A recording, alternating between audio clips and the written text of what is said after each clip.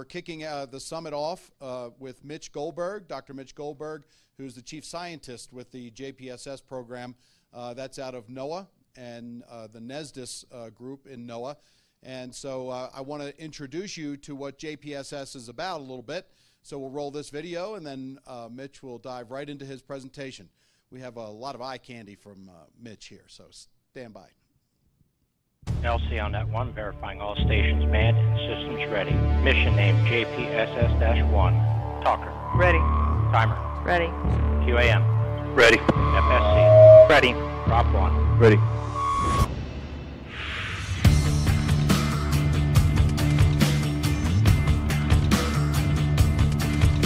Copy, slow as possible.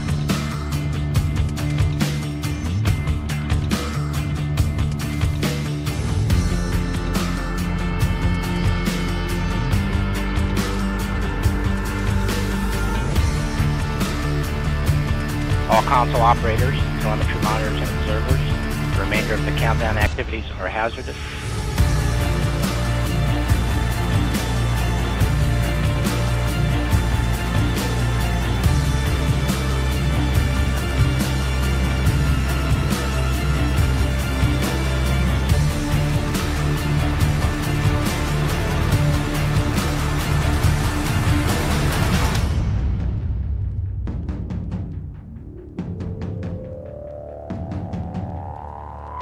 Status check. Proceed with terminal count or go, no go. Talker. Go. FSC. Go. Drop 1. Go. Drop 2. Go. PTA. Go. And liftoff of Delta II and NOAA's Joint Polar Satellite System 1, making the U.S. a more weather-ready nation.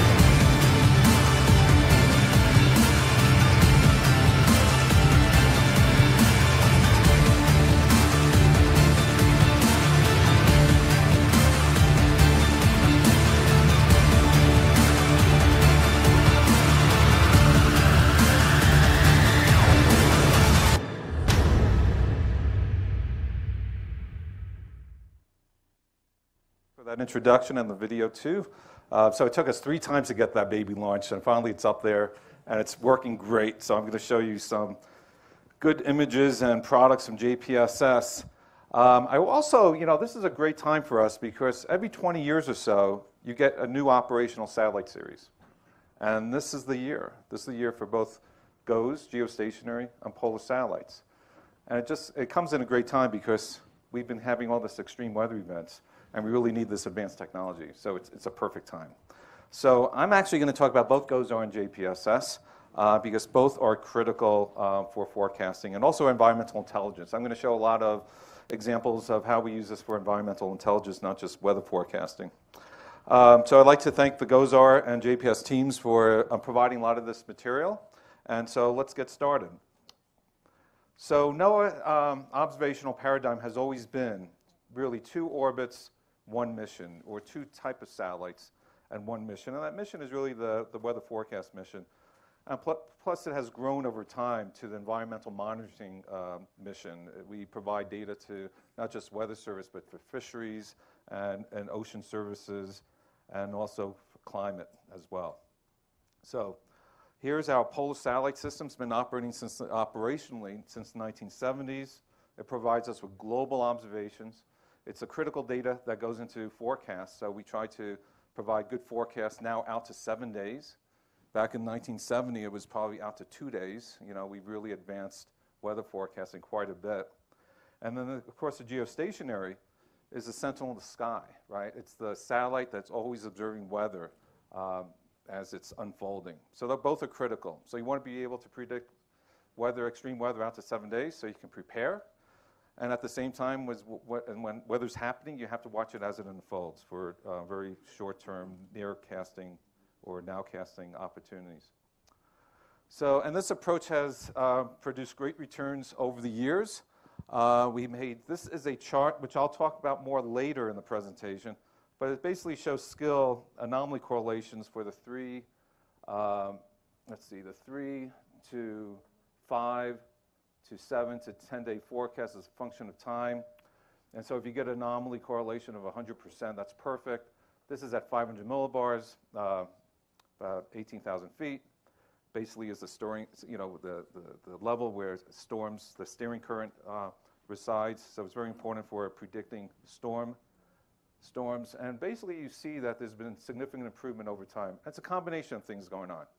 So one is the satellite data going into it, one is the model improvements, and one is more supercomputers. So this approach of using both geostationary and polar satellites has greatly improved the forecast over time. It's also very important for nowcasting for severe storm warning, so nearcasting.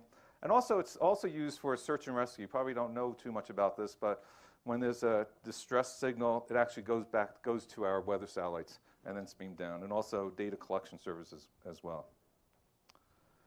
So let's talk first about GOES-R. So GOES-R was launched in November 2016. Big improvement over earlier series. 3 times the number of channels, 4 times the better spatial resolution, and 5 times faster scans. GOES-16 is now operational from December 18, 2017. It's at 75.2 degrees west. And this is the first sunrise seen by the new operational GOES-East satellite. And you can see that the refresh, you can see that you're monitoring weather in real time. The full disk imagery, the refresh has increased considerably. Full disk about every 15 minutes. The old generation only every 3 hours. Over CONUS, over the US, it's as fast as every 30 seconds. Nominally, it's every 5 minutes. So it's pretty amazing that we can track these storms in real time.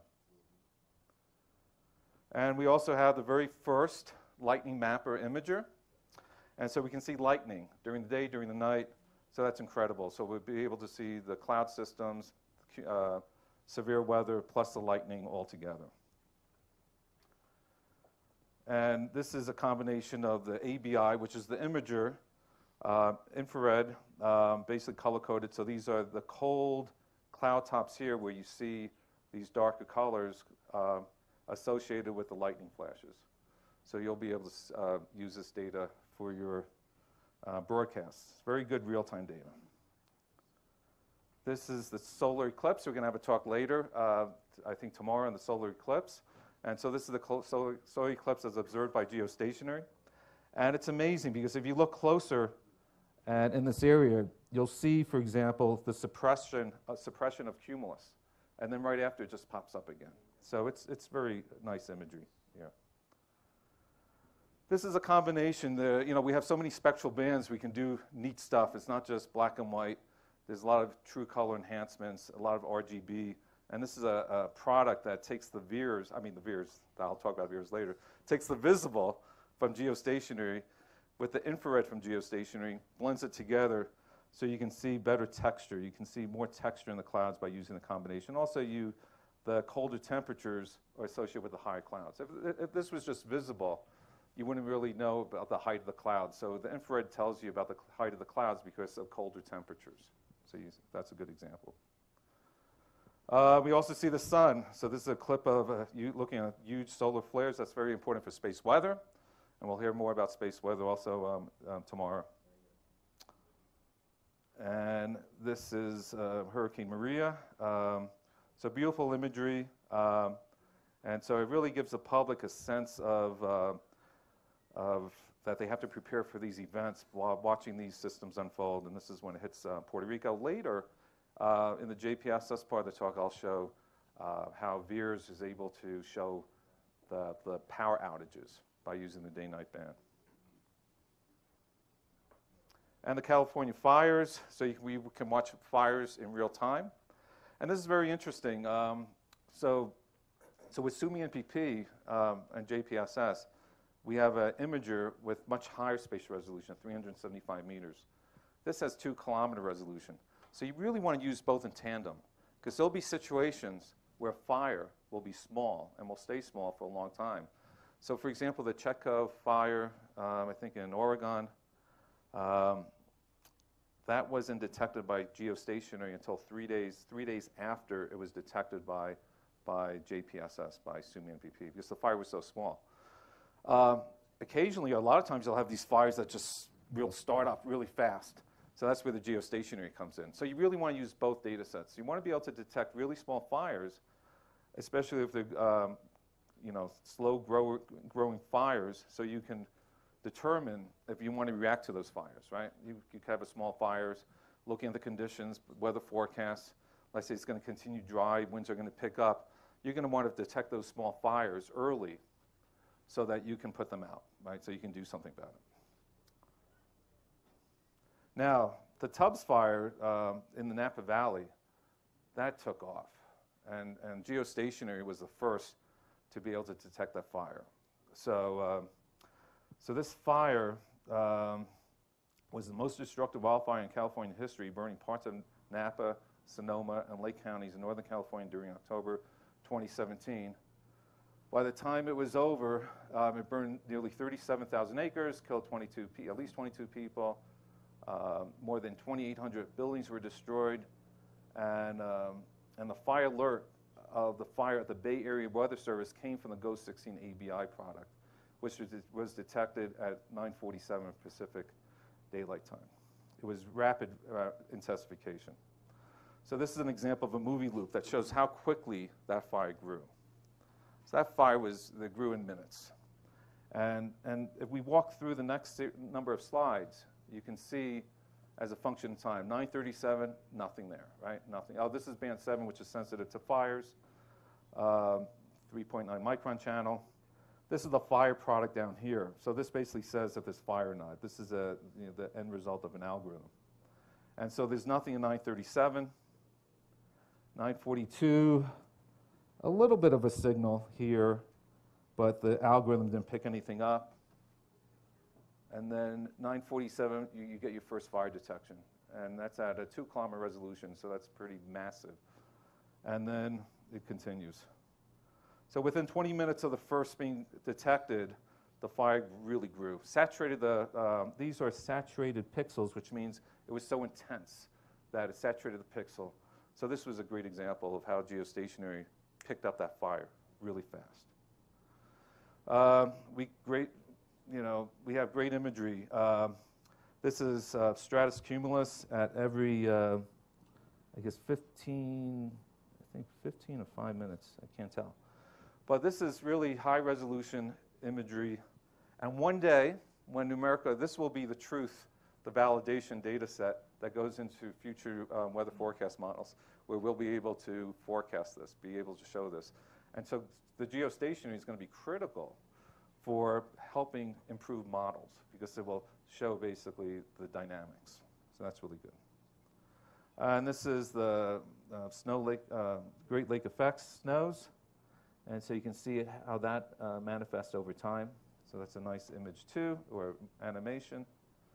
And then this is the blizzard, the bomb cyclone as it's called. Now, the background are city lights that are static lights. Geostationary doesn't have a day-night band channel that can see city lights. So this is from VIIRS. We use it as a backdrop. And then this is, so you can see where you are during the night. And this is the progress over time.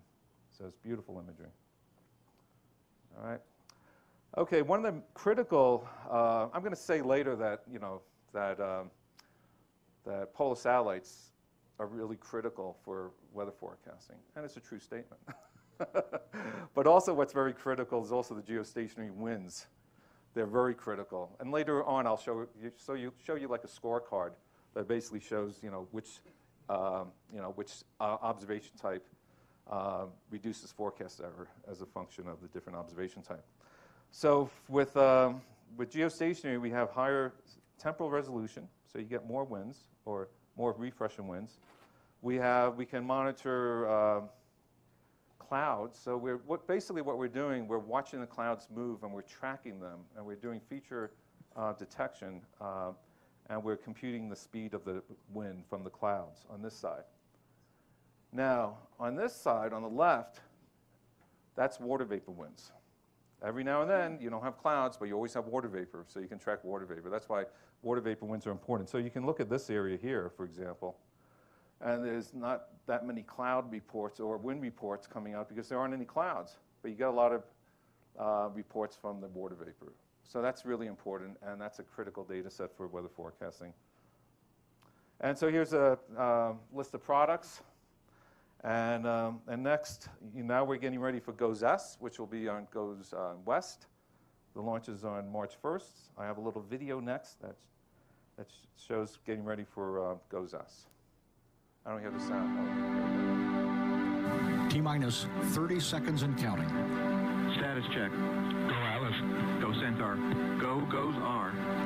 3, 2, 1. And liftoff of NOAA's GOES-R, America's most advanced weather eye in the sky, elevating environmental intelligence to new heights and saving lives. Since GOES-16 launched, it has helped the United States forecast and prepare for major weather events, like the severe 2017 hurricane season. GOES-16 is now operational as NOAA's GOES-East satellite. The new technology on board the satellite has provided 3 times more imaging channels, with 4 times greater resolution, 5 times faster than ever before. This means better and more accurate data for the National Weather Service and local officials. This year, NOAA will launch GOES-16's sister satellite, GOES-S, which will be called GOES-17 when it reaches its geostationary orbit and will take the GOES West position once operational. As an equal partner in the sky, GOES-S will be able to provide critical data for the westernmost United States, Alaska, and Hawaii. GOES-S will expand coverage of the advanced baseline imager technology beyond the Pacific Ocean, allowing meteorologists and rescue officials to see severe weather events and developing hazards like floods and wildfires in near real time. Thanks to GOES-S, emergency managers will be equipped with more accurate weather predictions and faster warnings, providing a real impact, saving lives, and protecting infrastructure. GOES-S is scheduled to launch aboard an Atlas V 541 rocket from Cape Canaveral Air Force Station in Florida in March of this year. Like GOES-16, GOES-S carries a suite of sophisticated Earth sensing, lightning detecting, solar imaging, and space weather monitoring instruments. The advanced technology on board GOES-S will provide critical data and imagery in near real time. Watching over Earth from 22,300 miles above, GOES-S will help bring vital data to our weather-ready nation.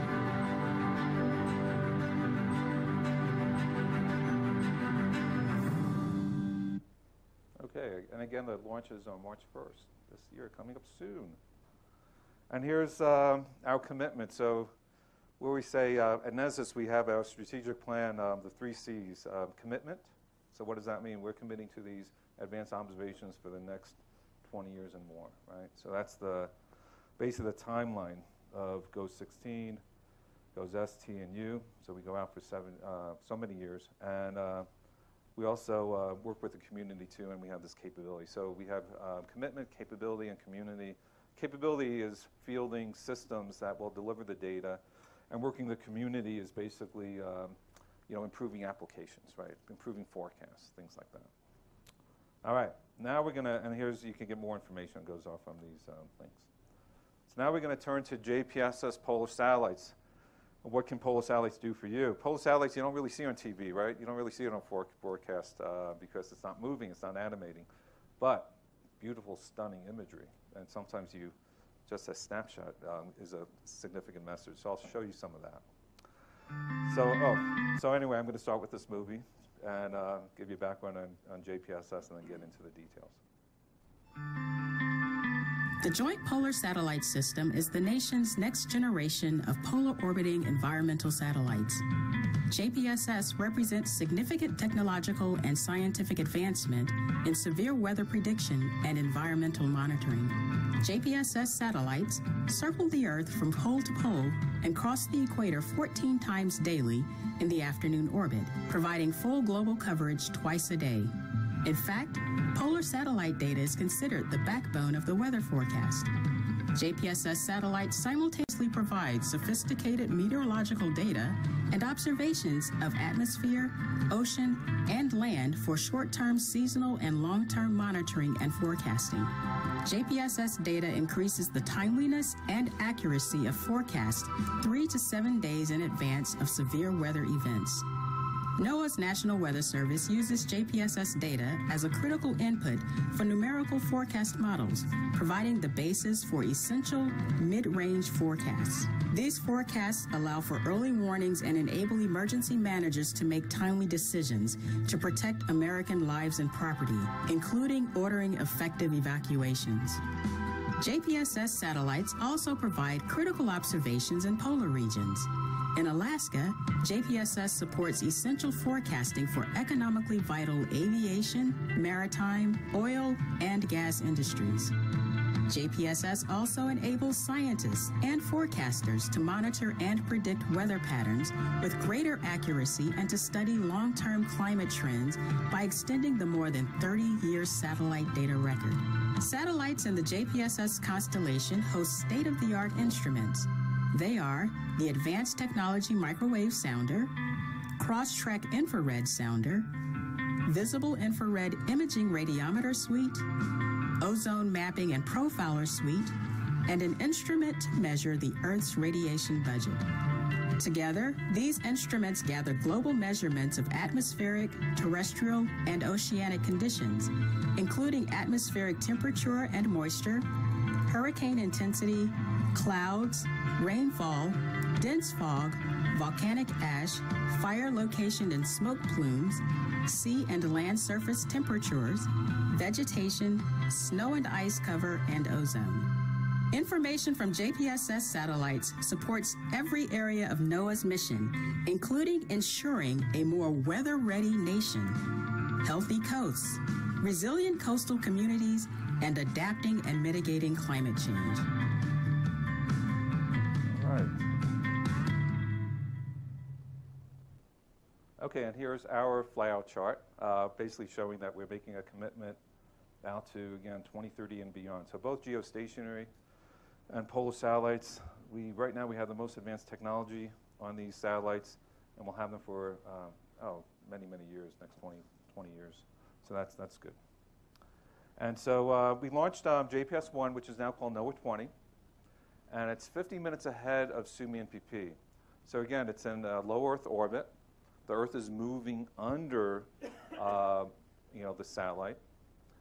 Unlike, geostationary, which is at 22,300 miles, and it's moving at the same speed as the Earth is moving. So that's why it's always overhead. And so we get 14 orbits per day. We'll have 2 now, NOAA 20 and SUMI and PP, and it provides 85% of the data. All polar satellites together provide about 85% of the data that goes into numerical weather prediction.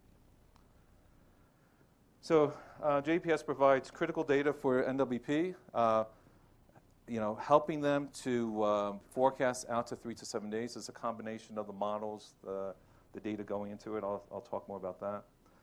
Because of its polar orbit and overlapping the poles, it's critical for Alaska. It provides high spatial resolution over Alaska, and that's important for their operational forecasting. So sort of near the poles, or in Alaska, especially northern Alaska, it's like the geostationary satellite because you're getting a lot of overlap. You're getting 14 orbits per day per satellite, so a lot of overlap. And we also have unique capabilities. We have a day-night band that allows us to do visible imagery at night using moonlight. And also, without moonlight, you can see lights. You can see city lights. You can see lava flows within volcanoes. You can detect a lot of things. So here are our instruments. So we have a lineup of really advanced instruments. So when we say that JPSS is critical for weather forecasting, what do we really mean? Why is that? Because it's unique in a sense, and also polar satellites in general is unique, that they have something called infrared and microwave sounders. ATMS is a microwave sounder. It sees the atmosphere. It measures temperature and water vapor throughout the entire atmosphere. And that's critical for forecasting. You need to know the state of the atmosphere, not just at the surface, not at the top of clouds, but throughout the atmosphere. And so microwave, because the wavelength is small compared to, large compared to the size of the particles, like clouds, it can see through clouds. Infrared, on the other hand, it's contaminated by clouds. It can't see through clouds, but it has higher spectral resolution, which gives you higher vertical resolution information. So if you look at a feature of a temperature profile, a water vapor profile from an infrared sounder, you'll see more details than you would see from the microwave sounder. But the microwave sounder sees through clouds, infrared can't penetrate clouds, but we actually use them together. So that's why on all our satellite systems, we always have a microwave infrared sounder. Microwave is also contaminated by larger droplets. So if you have heavy rain droplets, you can do rain measurements. It's detected by scattering due to and emissivity due to snow and ice. So you can map ice and snow with the microwave. CRIS, which is, again, the infrared hyperspectral, can also do trace gases. It can see CO from forest fires. It can measure CO2. It can measure SO2 plumes, a lot of capability. Now, VIIRS is our visible infrared imaging radiometer suite. That is our, basically our environmental workhorse. That has 22 bands, high spatial resolution, 375 meters, has a 3,000 kilometer swath. It does a lot of imaging and also environmental intelligence, for example, fog, smoke plumes, the health of vegetation, ocean color. It's very important for land and ocean ecosystems. And I'll show some more examples later. And then we have OMPS. That's critical for observing ozone, global ozone. Important for looking at the recovery of stratospheric ozone. And also, it's used as input into models for UV indices. And it's also used for air quality applications. And then the last on our lineup is CERES, which is for Earth radiation budget experiments or analysis. So we have a really good lineup. And we generally have a lot of good instrumentation on polar satellites because it's in a lower orbit. It's more achievable to do so. And so the polar satellites, again, provides the critical data for NWP. So here's an image or comparisons of how did we actually improve our satellites from the last generation. Well, one thing, this is the microwave, the AMSU. AMSU has been flying a NOAA satellite since 1998. We still have NOAA 15 operating today, and that was launched in 1998. So this year will be its 20th anniversary. And so AMSU, what we want to do, we want to improve ATMS over AMSU by providing higher spatial resolution. We want to remove these so-called orbital gaps. These are gaps between the different orbits. Remember, there's 14 orbits per day. So you can see we have higher spatial resolution, oversampling from ATMS, and we got rid of a lot of the gaps. There's a little gap here. Now, with NOAA 20 flying in sequence with SUMI MVP, anytime you have a gap, that's going to be covered, painted over by NOAA 20. So that's really cool. I'll show some examples of that. So that's a big improvement. All right. Now, CRIS has 2,200 channels, 2211 channels. So I can't show every channel. We'll be here all day, and we don't want to be here all day. But in terms, it has all these channels because it has to improve the vertical resolution. The HERS instrument, which was on the NOAA polar satellite since 1978, has very poor vertical resolution, which means that if you look at the temperature and moisture profiles from that instrument, HERS, it's very broad. It has no detail at all. And CRIS provides 6 times more vertical resolving power. So that's a big improvement. And then we have OMPS, global ozone. In the past, we didn't get global ozone. We only had near-nadir observations. This is from SBUV. And now we have these global observations. So that's a big improvement. And then for our VIIRS, when you compare VIIRS with MODIS, MODIS is on a NASA satellite. We have a much larger swath. We have much higher spatial resolution, even at the edge.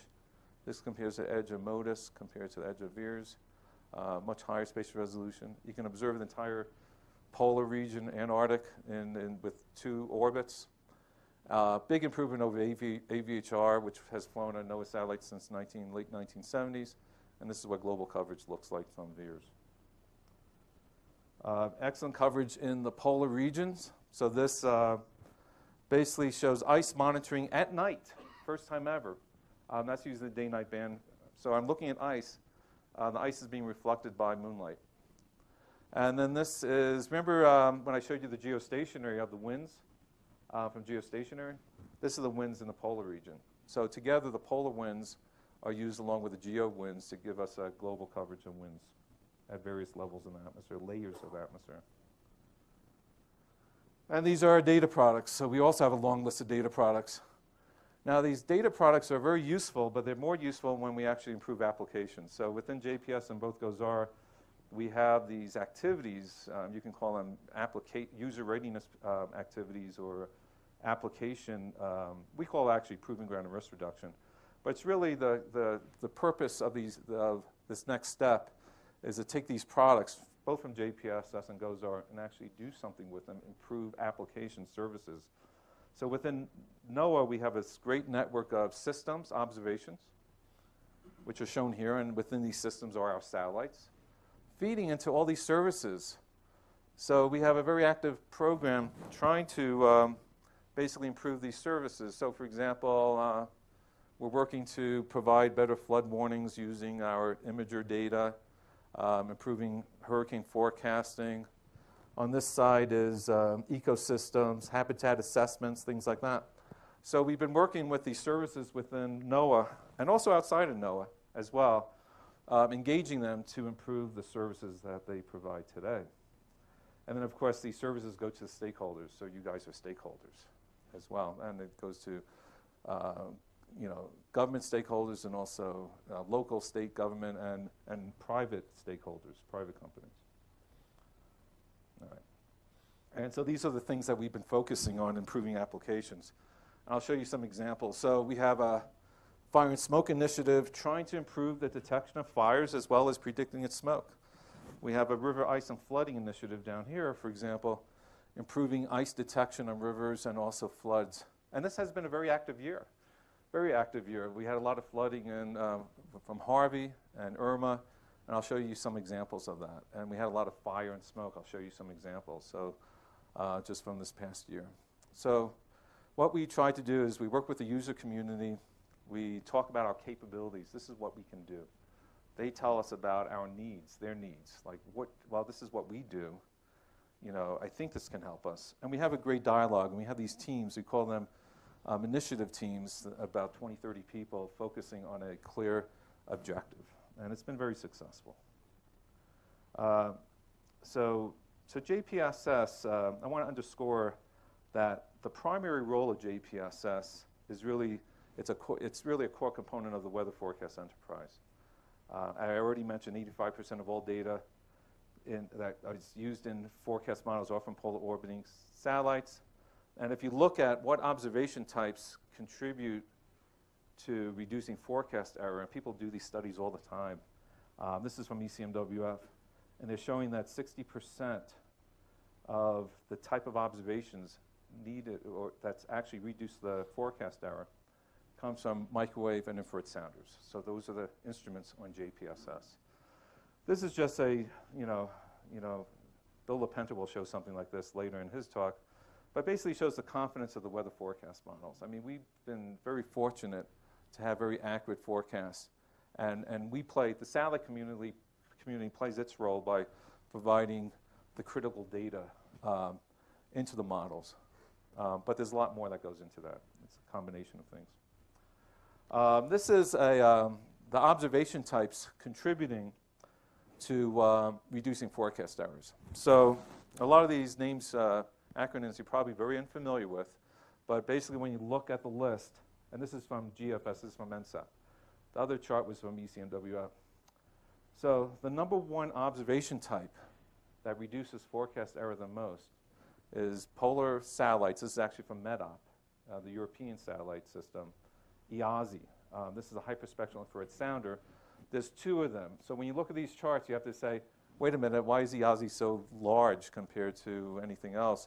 Because there's actually two EASIs, two satellites going into that. AMPS-2A, which is the microwave sounder, that's on the legacy POES, there's actually 5 of them. So that has a big score here. Then number 3 on the lineup are the satellite winds. Those are the winds that I showed earlier, the geostationary winds. That's critical. And then the weather balloons. That's critical too. You still need the weather balloons. And then we have the CRIS instrument, which, remember, we only have one CRIS, so you can't compare one CRIS with 2 Yazis, but they're all competitive. Then aircraft data, then these other hyperspectral, and then these other observations. And ATMS is down here, because remember, only one ATMS compared to 5 AMSUs. And then finally, you can see the geostationary GOES here.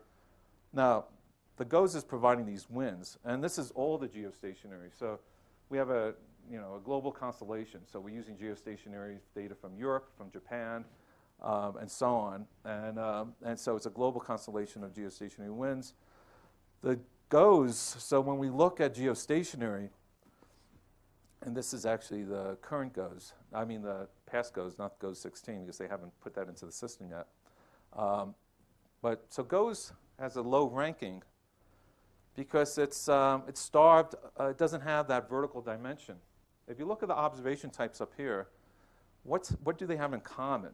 They're telling you something about the atmosphere, the vertical dimension of the atmosphere. The geostationary is showing the clouds, imagery. That's really important for nowcasting, right? You have to see where the clouds are moving. Line of thunderstorms are coming through. You need to see it.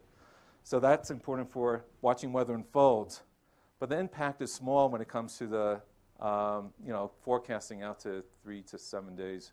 And then our old, remember I said CRIS has 6 times the vertical resolution, resolving power than something called HERS. Well, this is HERS. This is from the POSE satellite, the old operational satellite. And you can see how small that's not even, that doesn't register anything. And so you can see how vertical resolution matters.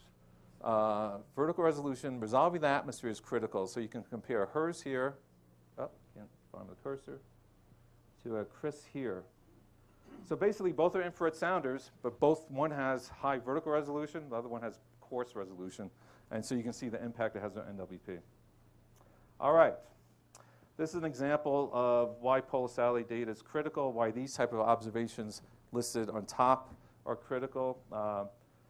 ECMWF did a study that showed Hurricane Sandy. I think a lot of you have seen this already. With and without polar satellite data. And so this is with the 5-day forecast. This is without. So you don't want to have no polar satellite data going to this model. You would never want this forecast because you wouldn't even start any preparations until much later. Eventually, the observations catch up. So the 2-day forecast, even without polar satellite data, would still have a good forecast. But is 2 days enough to prepare for extreme weather event? You saw how having a good 5-day forecast from Irma got Florida ready, FEMA, state and local governments. So forecasting is really, really important out to 7 days. So I wanted to show this because this is your business. So I think, so again, this is a 3, 5, 7-day, 10-day forecast. What you're looking at, and I think what I want to describe is how this all came together, all right? So what you're looking at is the Northern Hemisphere skill score, or anomaly correlation, and the Southern Hemisphere. So that's the difference between these two. 3-day forecast, 5-day forecast, 7-day forecast, 10-day forecast. And notice they all come together about this time period. Now, during this time period, and this is anomaly correlation, again, 500 millibars is a critical steering flow level. So that's why people like to look at 500 millibars. Now, if you look at this area, you say, well, why is there a big difference between here, between the Northern Hemisphere and Southern Hemisphere? Well, Northern Hemisphere has a lot of weather balloons, right? Remember I showed the list. Weather balloons rank up there. Southern Hemisphere is mostly ocean. There aren't weather balloons. So you get this big disparity. You get this big difference between the two. Now, in our earlier, even though we had an operational series here, it had that HERS instrument, which I said had no impact at all on forecast. That's not going to help that so much. And we actually had an old microwave sounder, which had a 100-kilometer footprint and only a few channels. It wasn't until 1998, and then of course it takes a couple years to use the data properly, that we started to have our first real good microwave sounder, the AMSU. All right. Now at the same time, something else is happening. during this time period. All right, the models improved quite a bit. 210 kilometers. Do you know what I'm looking at here? Does anyone know what this is? A 200 kilometer? You can't even know what that is. Okay, next is 63 kilometers. Any guesses what this is? Picture? No, it's going to be of Howard Bernstein. No. Next one. Maybe someone should be able to see something. Yes. Jennifer wins. And then 16 kilometers. And now the model's even running 8 to 10 kilometers. And that's ECMWF. NCEP is also in this range too. So you can see the resolution. So a couple things happening.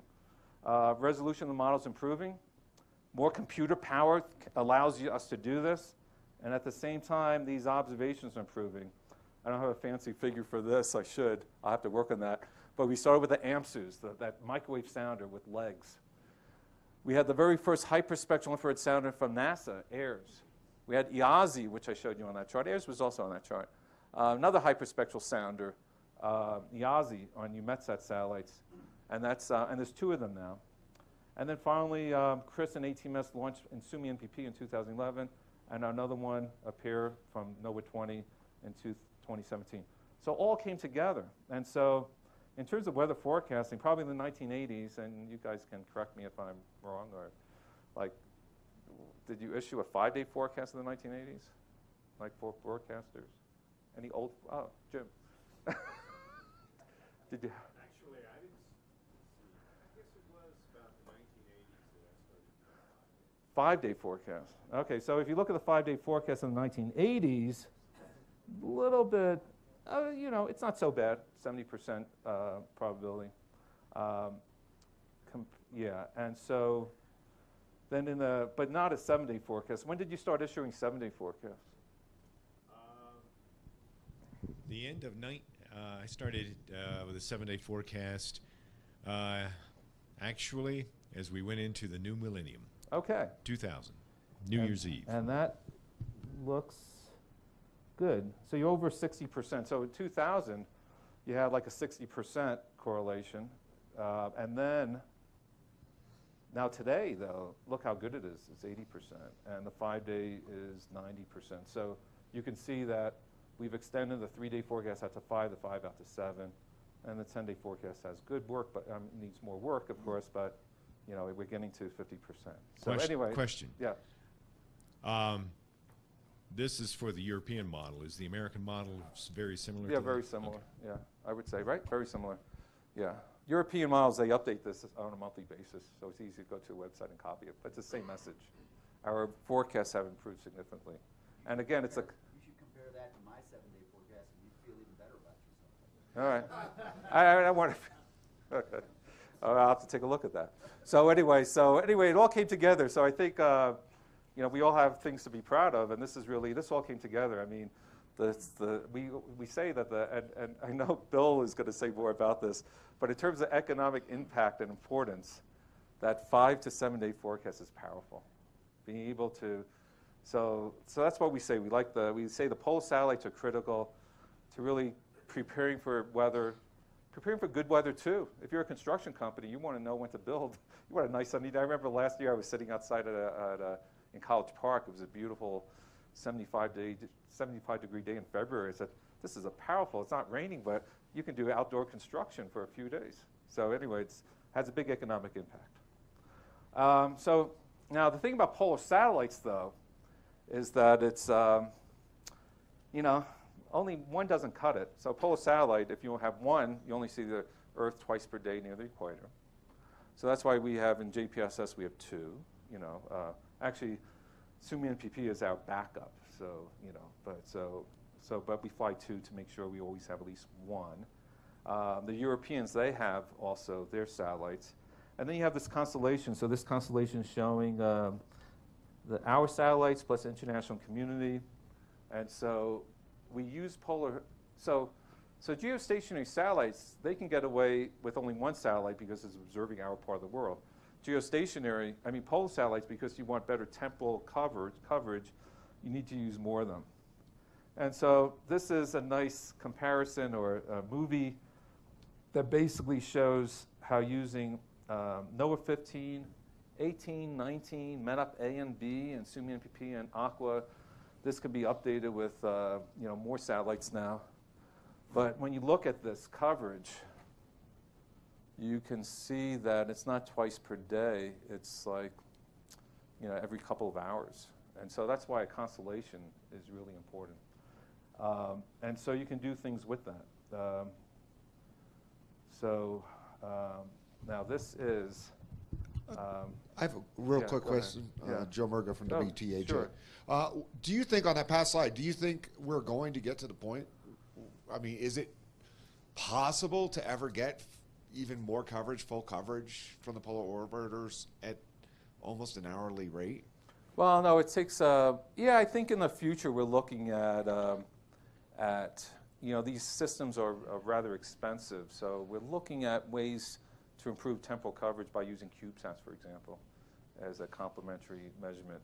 Right now we do have the Europeans, we have us, the Chinese are coming on board. In the future there's going to be very capable Chinese meteorological And they're satellites. good at sharing?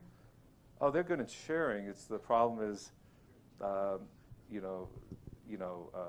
we have to verify the quality first. So we're going to do some experiments with our university partners to assess the quality of the data. So when it comes to European satellites, as well as NOAA satellites, we have a long history of very accurate, stable measurements. So the new kids on the block, they're going to have to work out some kinks. A lot of times their instruments will only last for a year or two. They have well, because it's new technology for them. For us, we have a very good industrial base in the U.S. where we have accurate instruments. Like, for example, ABI, which is on GOES, Korea and Japan, they buy ABI from Harris Corporation because our instruments are very good. It's better for them to buy our instruments than to build their own. So it's a combination. Now, every hour it's going to be tough. Every 2 to 3 hours it's achievable, but we'll have to see. But right now we are living in the golden age because we do have these old satellites that are still running. So we have NOAA 15, for example, morning satellites. These old satellites also drift, they drift during the day.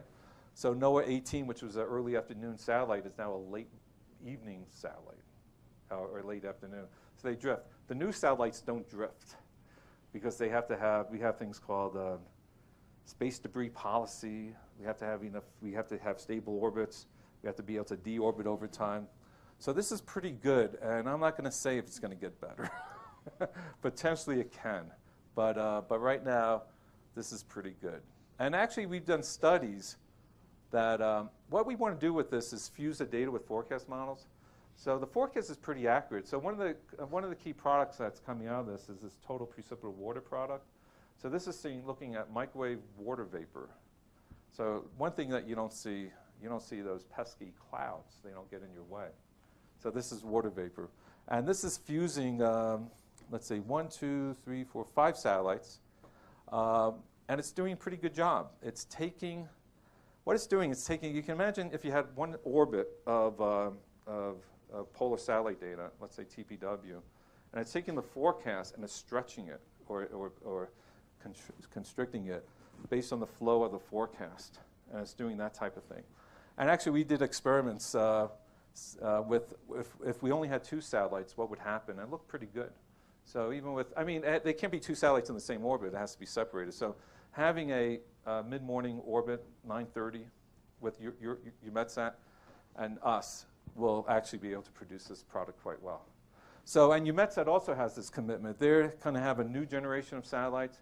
They're also going out to 2040. So having a mid-morning orbit by the Europeans and an early morning orbit by the U.S. NOAA, well, I think we're in good shape. What's the future if there is any? I have to identify myself? No. Greg Setzer from CBS Miami. What's the future if there is any of a QuickSat type of satellite with ocean wind surface wind retrieval? I think the DoD is looking at that early morning. We don't have ASCAT and which is on the Europeans, that will continue. They're going to have an even more advanced scatterometer. But I think the DoD is looking at that. Okay, so this is neat, right? This is total precipitated water. You can see, these plumes of water vapor. Where you get really these high values, that really means there's heavy precip in here. And so you can look at these. A lot of times you have these plumes that will just go right across the Pacific and hit the U.S., Hawaiian Express, Pineapple Express, not Hawaiian Express. And then you can also see these, if I zoom in, you can see, I think this is Maria. So this is what TBW looks like. And so it really shows, how far the moisture is coming in, these conveyor belts of moisture. So it's a very powerful tool that forecasters use. And here's an example. So this is multi-layer moisture field. So that was total precipitated water. This is looking at water vapor at different layers in the atmosphere. So we have the surface to 850, 850 to 700, 700 to 500, 500 to 300 millibars. And we got really great feedback for like even this lake effect snowstorm back in 2016, or it said the LPW, the layer precipitated water, shines again as a 700 to 500 millibar panel show a lengthening of moisture inflow. So that's what they like to look at. They want to see how far the fetch is, and that's hard to sometimes look at with geostationary because you have these winds. So it's a combination of these different measurements. So that has been a big success in getting feedback from the forecast. So this is an example how so-called static polar satellites, when you use a constellation and you fuse it with a forecast, can get you really good information. Now I'm going to show some NOAA 20 examples. So NOAA 20, the data looks great from NOAA 20. This is the type of data. These are ATMS channels 2, 6, and 17. We have 22 channels. And this shows an example of the raw data. This raw data, these are called temperature data records, but they're instrument level data. They're assimilated directly into the model. So in the forecast models, they use that data. The forecast uses a model, a forward operator that knows how to use this data. We also have algorithms, science algorithms that transforms this data into products. So this is an example of like channel 31 gigahertz will show you cloud liquid water. This one shows you mid-level temperature, and this one shows you more about moisture. And so you can see these blue dots, blue areas here is heavy precipitation areas. And we transform this data into products. So this is 500 millibar temperature from ATMS. This is total precipitated water. And this is rain rates. So this is what we transform the instrument input into things, geophysical parameters that people can use.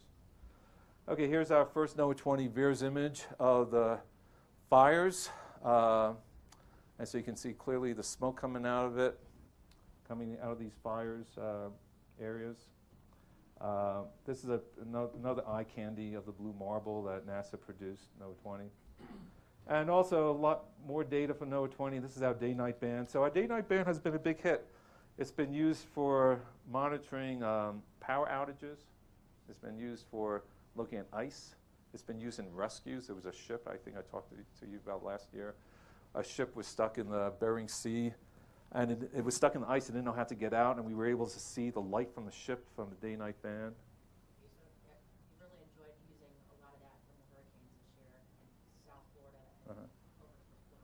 Yeah, I'll show you some of that in here too. Yeah, it's been a big hit. It's been used for monitoring lights and also economic development. As cities grow, you can actually monitor the economic development. And so it's really, really good. Fishing vessels, you can monitor fishing, illegal fishing. You can monitor not so many lights in North Korea, which is very interesting, which is, well, it's actually sad, right? And what was that? They're saving energy. Oh yeah. They're all very concerned I always, yeah, right. Their greenhouse gas footprint is small. Very small. Yeah, they're very progressive. So anyway, and then this is beautiful imagery. So again, even for broadcast meteorologists, you can show the animation of the geo, or you can just show a still of the blizzard. So very nice imagery. Now, I want to talk about better coverage with 2 satellites. So now I have 2 satellites 50 minutes apart. So when you do things, this is actually a image of ocean color. So we also generate ocean color. This is chlorophyll. This is used for ocean and coastal ecosystem work by our NOS, National Oceanic Service, and National Marine Fisheries Service. So we provide this product. And so, so the blue here, blue area, so this is blue overlaid, the product overlaid true color imagery. And so this is basically chlorophyll. And you'll see a couple of things. A lot of algorithms, even with aerosols, if you're looking at dust and air pollution, it has difficulty in sunglint areas. So this is here, you have sunglint, right? It's just too bright. You can't do a retrieval. Then, even though VIRS has this great swath of 3,000 kilometers, sometimes the algorithm has difficulty at the edge, at the furthest viewing geometry, because of atmospheric corrections that you have to make, especially in ocean color. So if I click next, so let's look at this area. So here, okay, I'll put the cursor here. So here the algorithm cannot go out further than some angle. But then when we have NOAA 20, this is from SUMI MPP, we have NOAA 20, that covers that. That completes that. So this is going to be very important for compositing, so we get full global coverage. And then you can see with the sunglint here, you can see the sunglint area gets painted over by the data. Mostly, there's still some outage, but it's pretty good. So that's why that's important. And also for soundings, for CRIS, for example, when you have 2, and this is true for all the instruments. So this is SUMI MPP CRIS. And so when you look at the edge of scan, the spatial resolution and spatial sampling of these observations, they degrade as you go out further. The pixels get larger. Now with VIRS, they only get larger by a factor of 2. But for soundings, they get huge. You know, instead of seeing let's say a 14-kilometer footprint at the edge, it grows to you know, almost like 35, 40. And so this is CRIS from SUMI MPP. And then if you look at the edge, let's say Turkey here, at the edge of Turkey, coastline Turkey, the next one you're looking straight down. So that's really important too. I know this is sort of getting into the weeds, but that's important because this shows the geometry. So you always strive for higher spatial resolution, higher detail. So we get the same detail in the vertical, but you also want to get in the horizontal. So you can see this is the footprint size from the middle straight down to as it scans out. So you can see how big that grows. But then NOAA 20 will follow up by looking nearly straight down. So these footprints can be painted over by these smaller footprints. And here's another example of, we use soundings. So the CRIS and ATMS instrument data goes directly into NWP. The retrievals is used for nowcasting assessment. So this is basically CAPE being derived from retrievals, both from ATMS and CRIS together. And so you can see how dense these points are. So this is used by for severe weather assessments, like convective initiation, so knowing if the situation is, if the atmosphere is going to have a lot of convective instability that will cause thunderstorms and severe weather. So this is a product that's an AWIPS actually.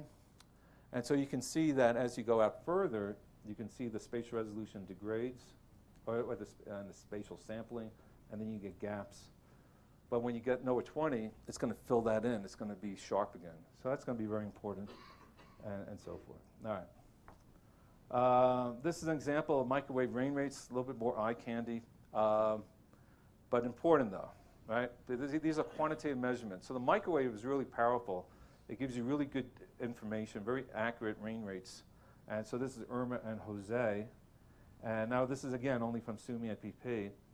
And then this is, we're starting to work in merging the geo with the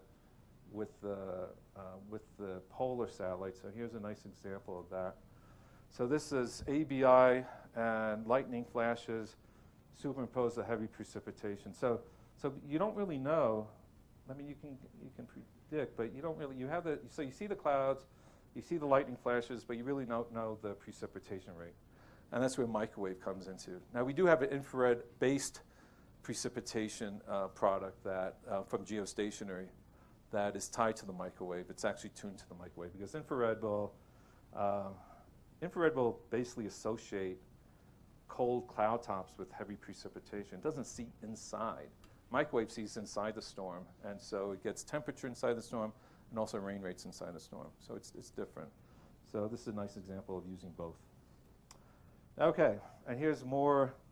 Now this is what a sequence of orbits look like from a polar satellite. This is from SUMI NPP, and this is the day-night band.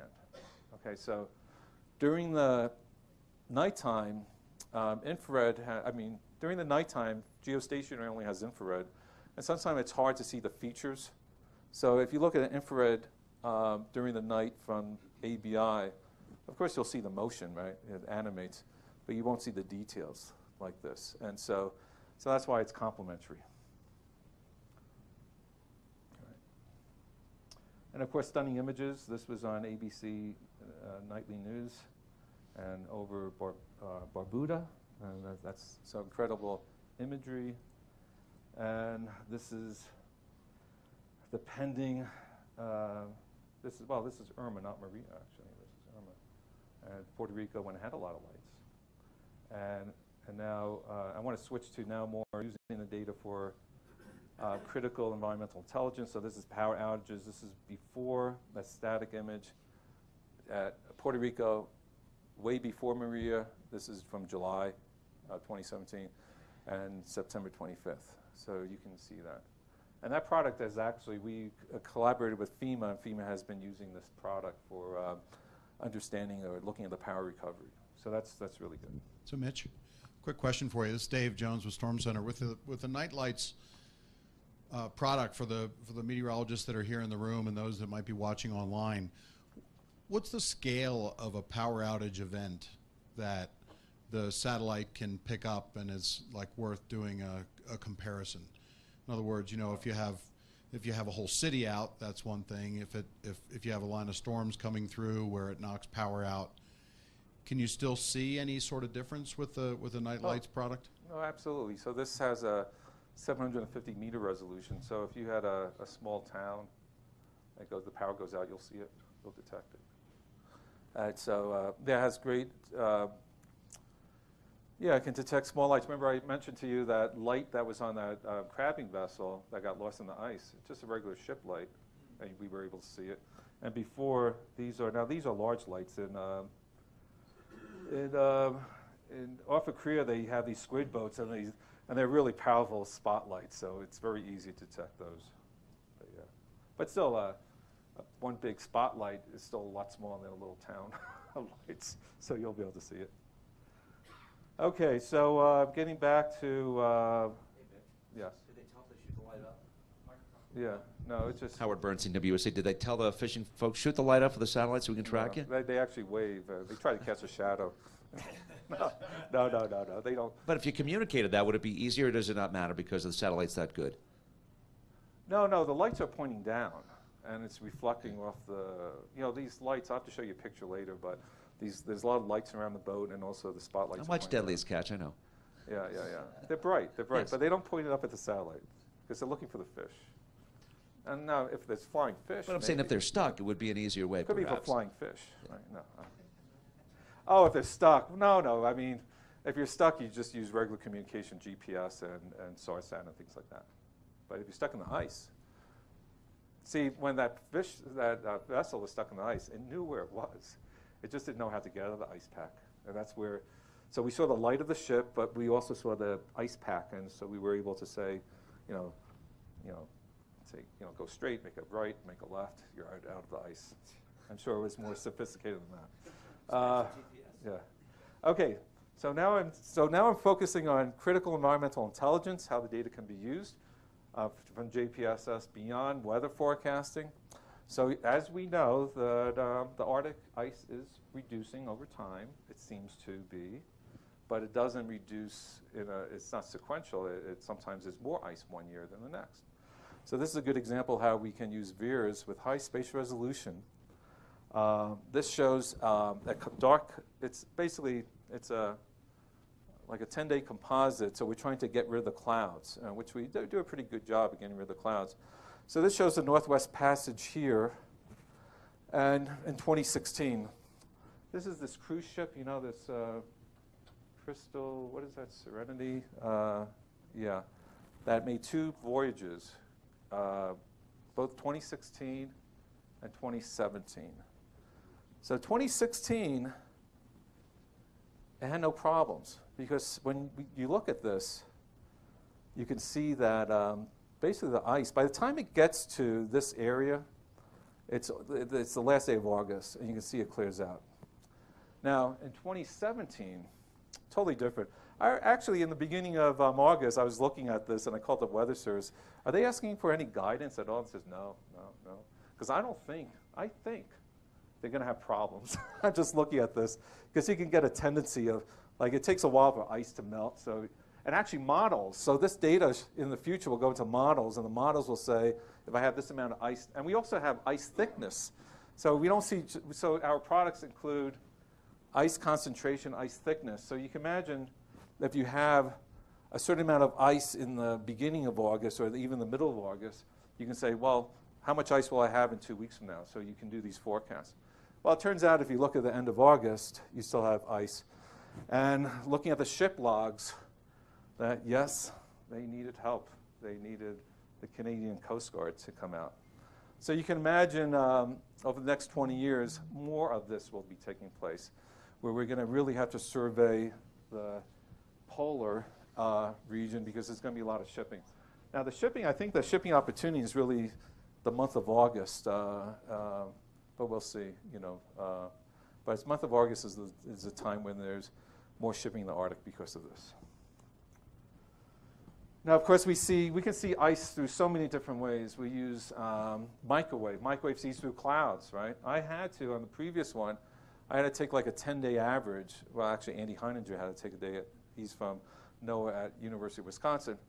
He had to take a 10-day average to screen out the clouds, because this is it's basically a visible image, so you can get clouds.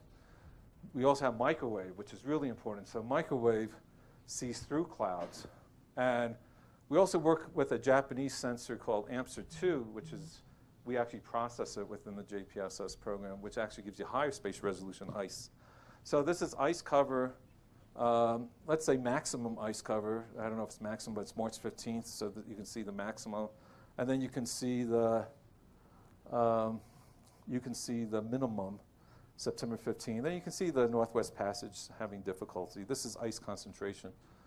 And so microwave is really important for seeing through clouds. Okay, our first major success working with, remember I talked about, we're working with the user services, and flood mapping or flood watches or warnings is one of them. So this is from Alaska, along the Yukon River. And the city or the town of Galena had these massive, biggest flooding that they ever had, and it was all caused by an ice jam. And so we're able, with SUMI and PP, see the ice jam, because it has 375-meter resolution. So all this is where ice is located. And then we can also observe the flooding. So that's been a big hit. And that started with working with the guys up in Alaska, and then we worked with people from the river forecast centers within NOAA over the continental U.S., and then it turned into, then we started working with FEMA. And so the next slide will show what our product looks like. This is the end product that we generate from VIIRS. And so it shows flooding. And FEMA really liked this product. And why did they like this product? Because, first of all, VIIRS has such a large real estate, large swath. They get to see the area of flooding. And so then they can make decisions based on population centers, other reports. And then they can make a decision saying that, oh, look, there's a flood area here. This is located, let's say, with a population center that we're concerned about. There has been reports from this area. There's definitely flooding here. I can't see it at the street level, right? I can't see it. But what I'll do is I'll call an aircraft. I'll have aircraft data or drones flying over this area. If without this product, they would have difficulty knowing where to deploy their resources. So it's helpful. I mean, they've done it before, so this is the first time they're looking at this product. But he actually, FEMA actually called me and said this is a big hit with them. So this is critical. And one thing about VIIRS is that it has high spatial resolution. Another bad thing about VIIRS is that, well, one bad thing about VIIRS is that it's still polar satellite, and it could be cloudy. So we were lucky it cleared up. Other days, we're not so lucky. And so this is why we use a geostationary. So we're using geo and polar together, because you can imagine that the geostationary has this 5-minute temporal resolution. 5 minutes. You can imagine a band of clouds with, you know, slits of clear sky moving during the day. And then you can composite that, and you can basically, the clouds disappear. So that's very powerful too. And we've done this for the first time, integrating both SUMI MPP and GO16.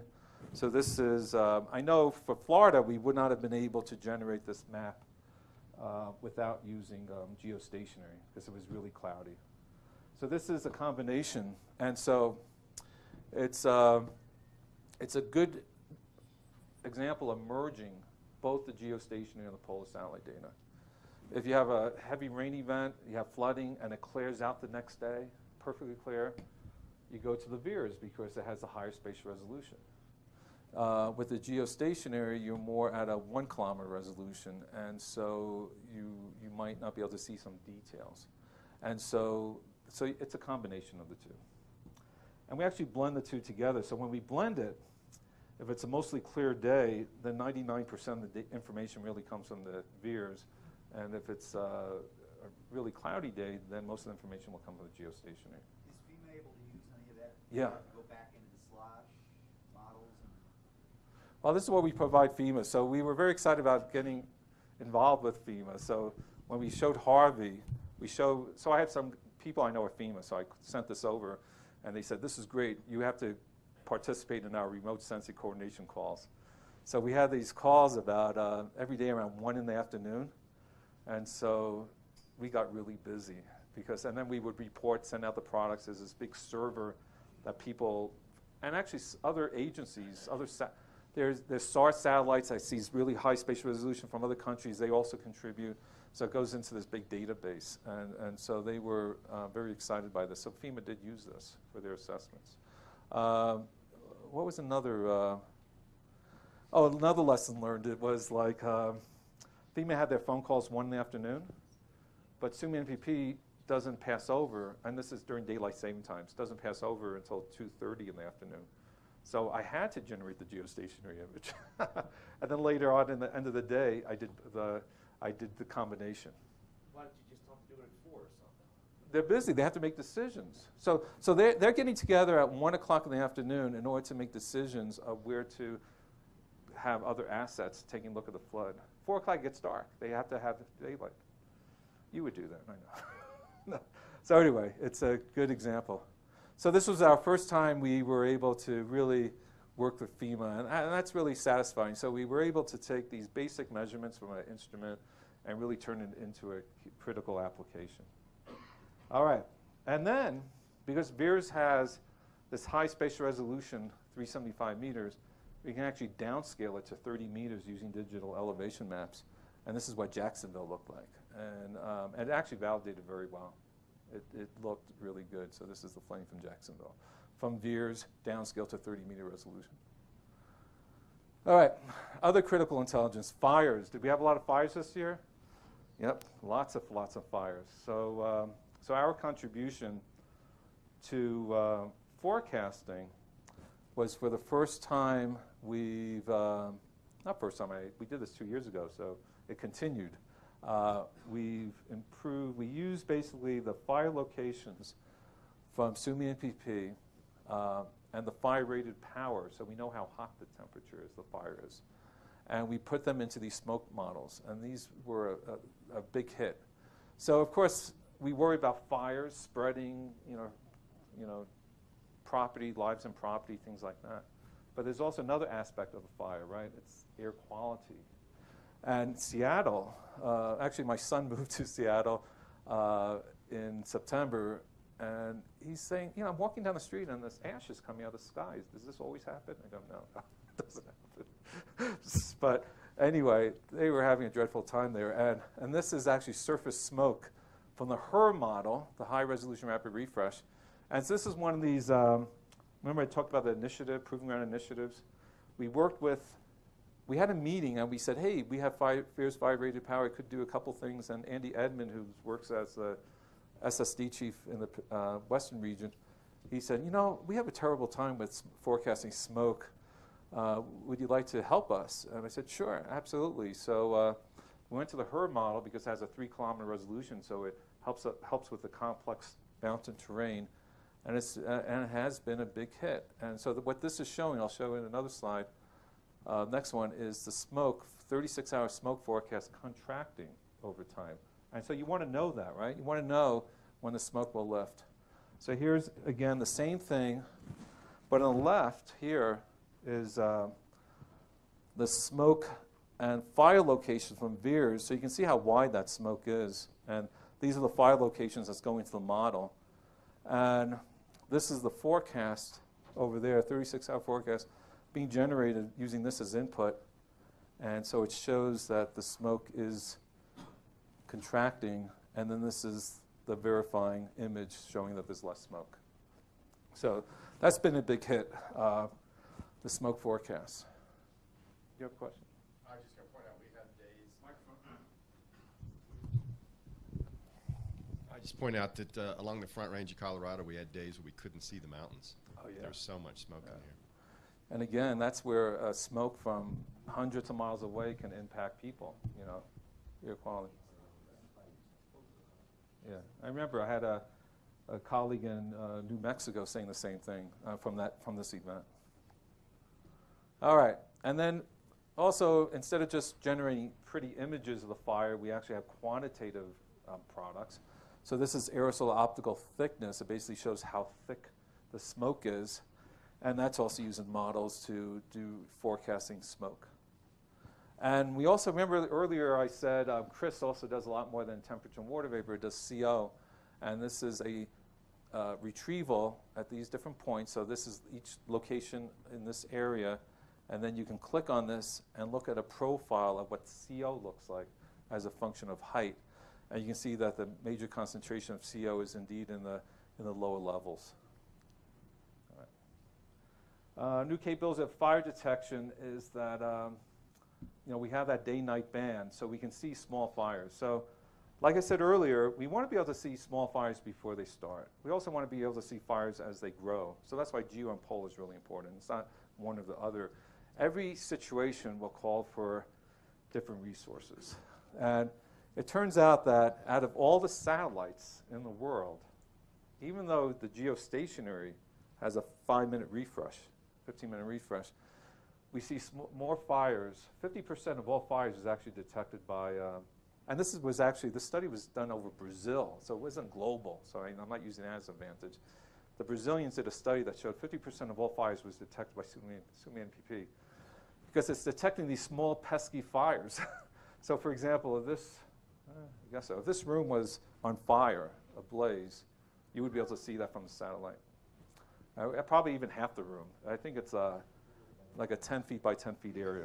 Even though the pixel is 375 meters, 10 by 10 has so much radiant energy coming out of it, we can see it. So this is now using the day-night band. So in this image, we see these small little points here. This is a thermal IR image, so you can see thermal signatures, which is normally used, right? This is lights, the light of the fire, so you can see a lot more of them. And then I always have to compare this with a static image of the lights. You know, what does the lights look like when there's not a fire? And this is this one. So you can see the difference. All the lights that you see, all these extra lights, are from fires. So that's going to be, a lot more work has to be done in order to put this in an application, right? We'll have to come up with algorithms and things like that. Yes, Joe? Most of the time we're talking about things that we watch after the fact. Are there people looking and spotting and finding these things ahead of the time? Yeah, yeah. Are you? Really? Yeah. I mean, there's guys who are just looking all the time? Yeah, or? yeah. Wow. They look at small fires. And then when you, so I always think, Howard Burns at WUSA. Are there people? Are there algorithms or computers just looking at this stuff and then senses something and lets you know? Yep. So there doesn't have to be somebody staring at a monitor 24/7. Right. And I'll show an example of volcanic ash monitoring on that. Okay. But this is new, so we haven't done anything with this. So when you have a small fire, you have to ask the question, hey, I have a small fire. And let's say the forecast was rain for the next day. I don't have to do anything about it. If I have a small fire, it's 10 miles away from a town. It's going to continue being dry. It's going to be windy. I'm going to take notice. I want to do something, right? So that's why it's important to detect small fires before they become large fires. It's also important to look at these fires in real time. Do you have a question? I have until 10 o'clock, so I don't have many slides left. All right. So anyway, that's exciting. Now, notice that it was, I love VIIRS. VIIRS is like, I'm really getting into VIIRS now because it's like for land remote sensing and also, well, land ecosystems as well as ocean ecosystems.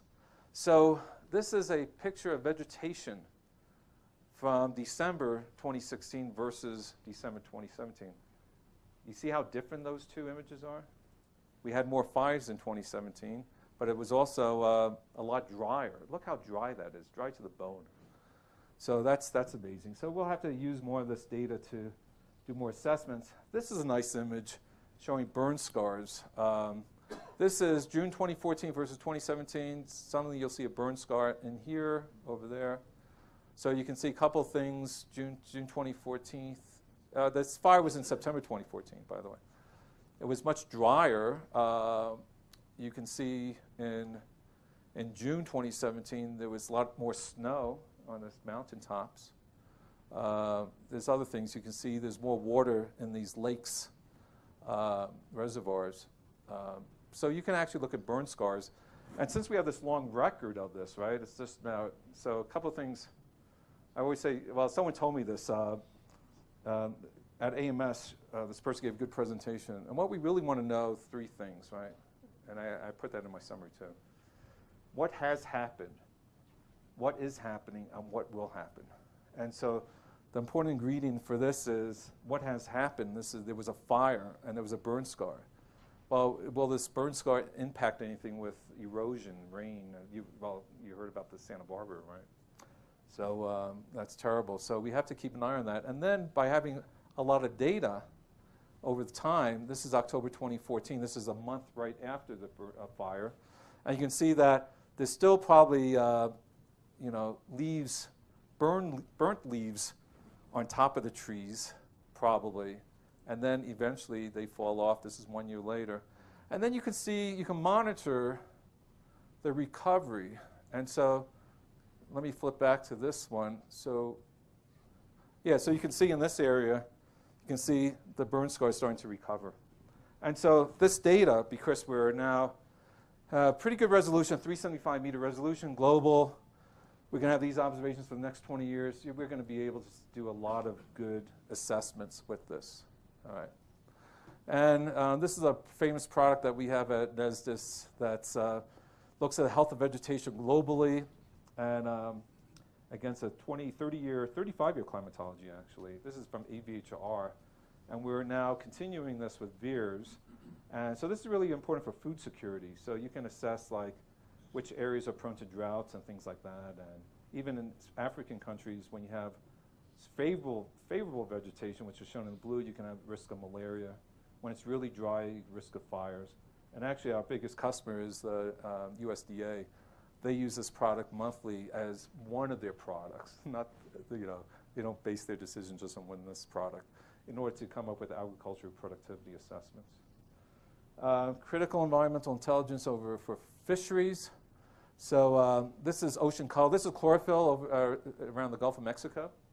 And so people are doing studies, like for example, in this study here, in the upper, they're looking at and trying to forecast how the amount of salmon returns up through the Columbia River.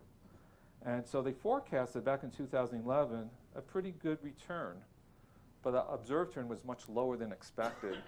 And they basically track this to a very low level of chlorophyll in the Gulf of Alaska.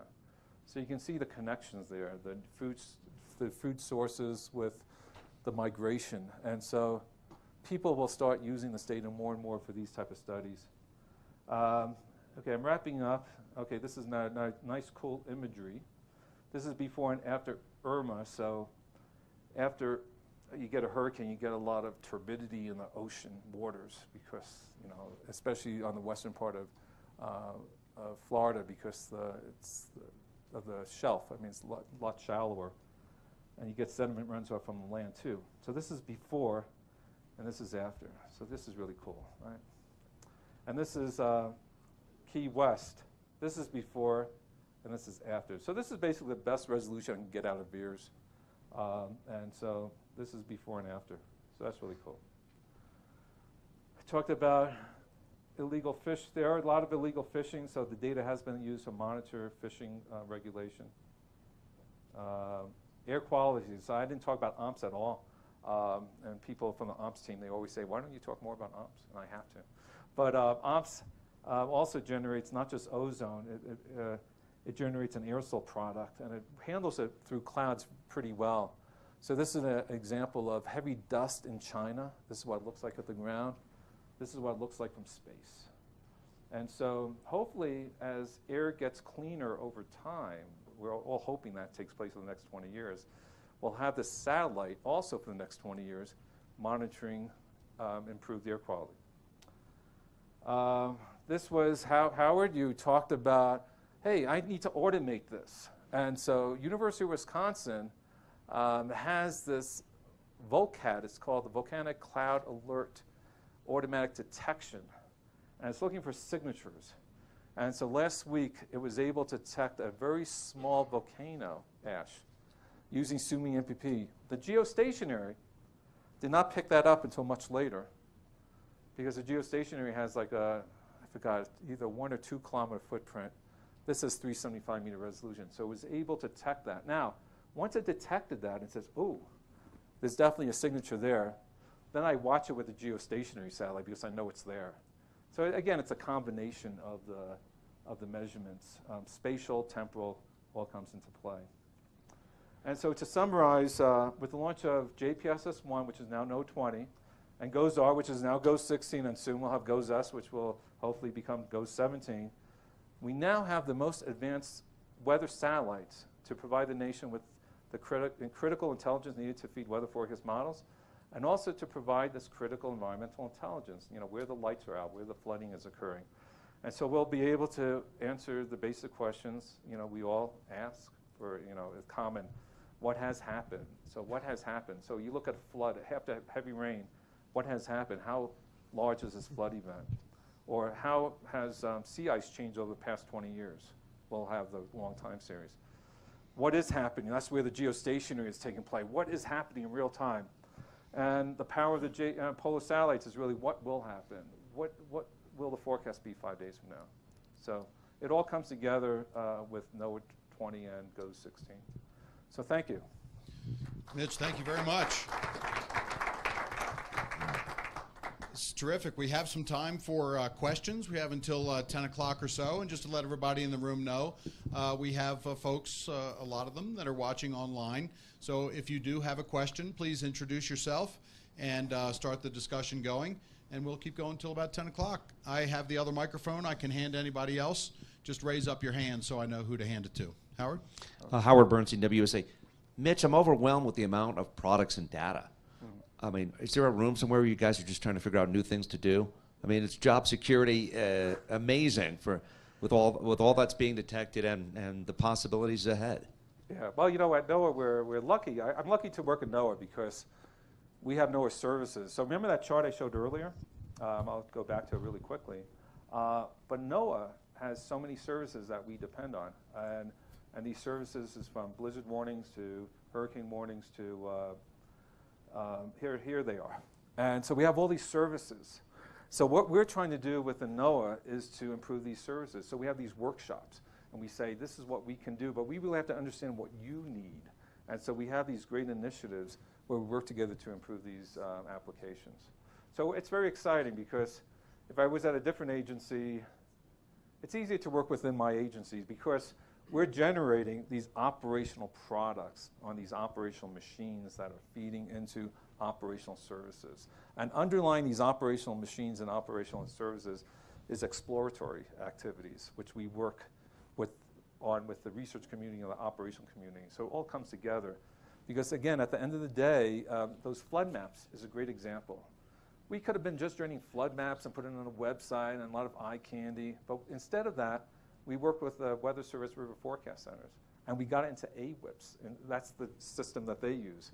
And they use it all the time now. And so it's important to get in services. So job security, it's not really, we don't care so much about job security, we care about relevancy.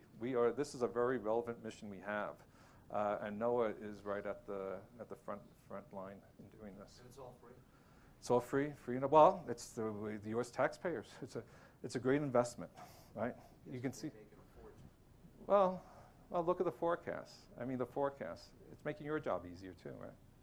You have reliable forecasts with satellites and weather forecast models underpinning all this. And also from the private sector, they're doing also forecasting. So it comes together. It's observations of computers, the analysis, the smart forecasters, everything. Smart country. Right. A smart country should invest in its services to protect its citizens and property. Mitch, I wanted to mention also in the audience we have with us here, those of you in the room, you can look over. Here's Heath Hockenberry, who's going to speak on Thursday about fire weather prediction and the monitoring that they're doing. So, Joe, I know that you brought up the question, is there really somebody looking at this? So, Heath, I thought maybe you could just say a couple of sentences about, how you use satellite imagery, and then, we'll certainly get a much more detailed presentation on Thursday.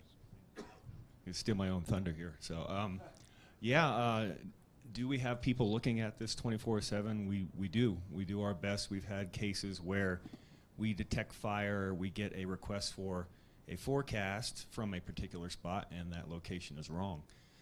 We actually issue forecasts for those fire detections. And the three things that I heard are fire detections, smoke, and after effects.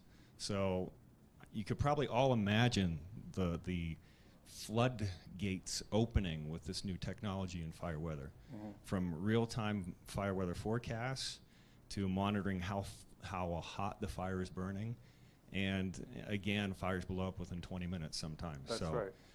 The nowcasting capability is just going to be huge. But yeah, we're looking at this stuff, and we issue about 25,000 spot forecasts a year.